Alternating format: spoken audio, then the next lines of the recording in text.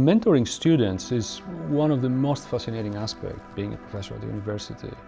It's basically, if you want, like the energy I have in the morning, I mean, is frequently comes from the interaction with young students that are interested and excited about the stuff we do at the lab. Yes, in general, I'm working in game theoretic aspects of cryptocurrencies.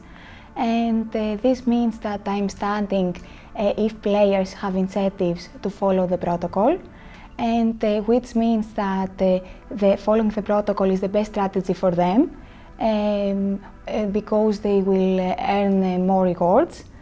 And in these months, the specific project I'm working is that given a specific reward mechanism, I'm studying how players have incentives to play and in which state they will end up, and if the state is stable and which properties this state has.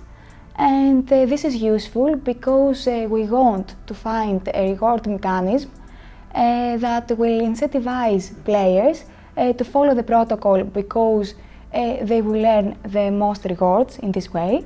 And in addition, this reward mechanism will incentivize them to end up in a state that is stable and it has some nice properties. For example, one nice property is that players are organized into a given number of pools. For example, are organized in K pools, that it is not too many, not too few, for example, 1 or 2 pools to just mine. And this is the general idea from what I'm doing now. And the way we are doing is that we combine game theoretic aspects and cryptographic aspects in order to find definition to support the theory from this problem, and to prove theorems regarding the state in which players will end up with this reward mechanism. Right, so for the past months we have been working with Mario Larangueira from Tokyo and Professor Kiayias on designing the account management scheme and the different actions that a user can take using their wallet, such as issuing transactions, issuing delegation, or even creating blocks. So we have designed the scheme that will be implemented in the next Cardano release, Shelly, and we have designed the implementation, and also we have we provide a theoretical model that this implementation actually covers. So we have structured a theoretical model.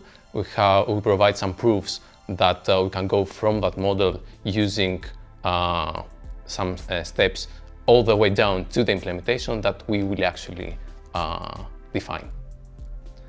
So now we are working on attestation techniques for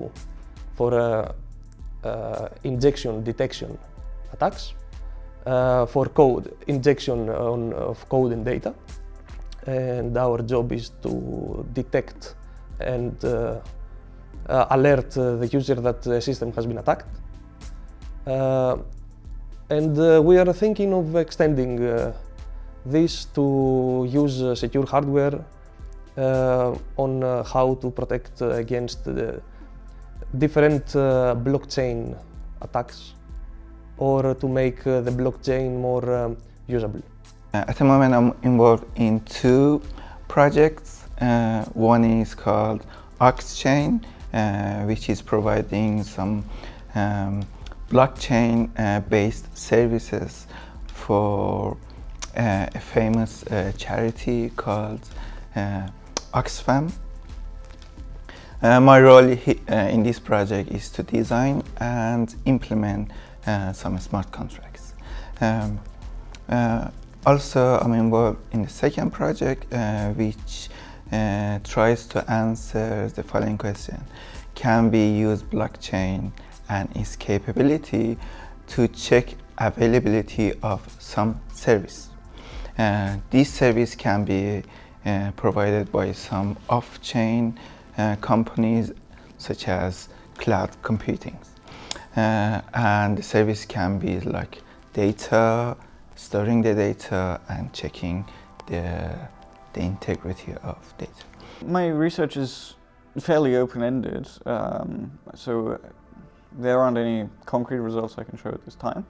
But what I've mainly been working on is formalizing what smart contracts are, and there has been quite a bit of progress on that. So right now I'm working on trying to decompose Ethereum into many small components which put together make up the entire system, and then working from there we'll see which of those components are actually necessary for smart contracts.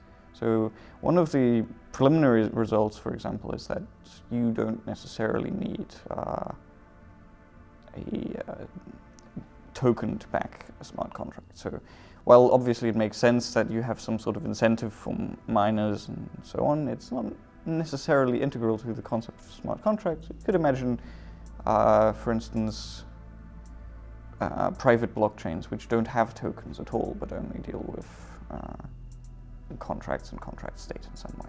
Since recently the lab is growing and we are having more scientists and PhD students, it provides more opportunity to create more projects and collaborate with more people from different backgrounds and knowledge, and which is very interesting because we can tackle the same problem from different angles, and also we can expand one specific idea and project, which is great.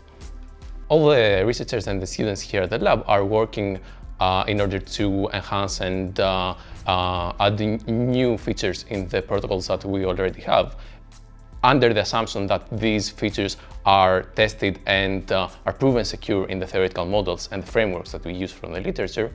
And every week we also have iterations so that each researcher and each student knows what the other teams are doing and also provide some feedback that they might want. We have a very good relationship with our professors, with members of the lab, and it's very fun and very fun to work here, and yeah, very satisfying.